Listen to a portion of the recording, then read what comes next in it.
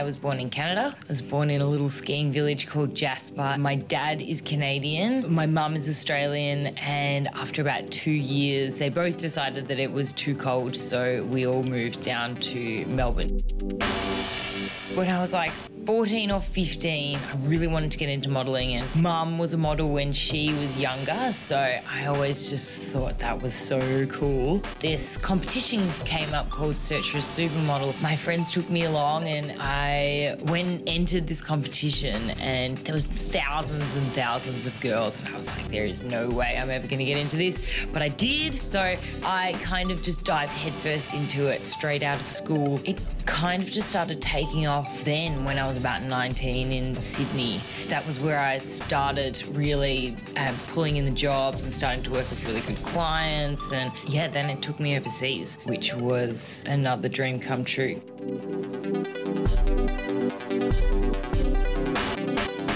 I would describe my style as probably biker chic. I like to dress up when I go out, but then I also like to keep it pretty edgy, pretty grungy. I also like sophisticated pieces, really beautifully tailored suits. Kind of androgynous style I really like as well, having short hair, that works quite well, but with a feminine touch. I would like to see the Australian fashion industry grow. I want to see us dominate. I want to see a unique Australian style, something that you can look at a person on the street and be like, yeah, they look amazing. They must be Australian. I want to use this platform to just give young girls an insight into this crazy industry. Everyone has their own style and their own unique qualities, and this platform is something that will hopefully celebrate so many different people's different qualities and different styles.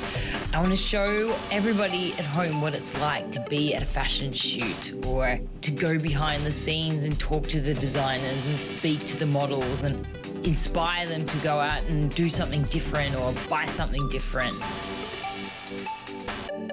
An it girl to me involves unique qualities that other people are drawn to. I think it's an attitude.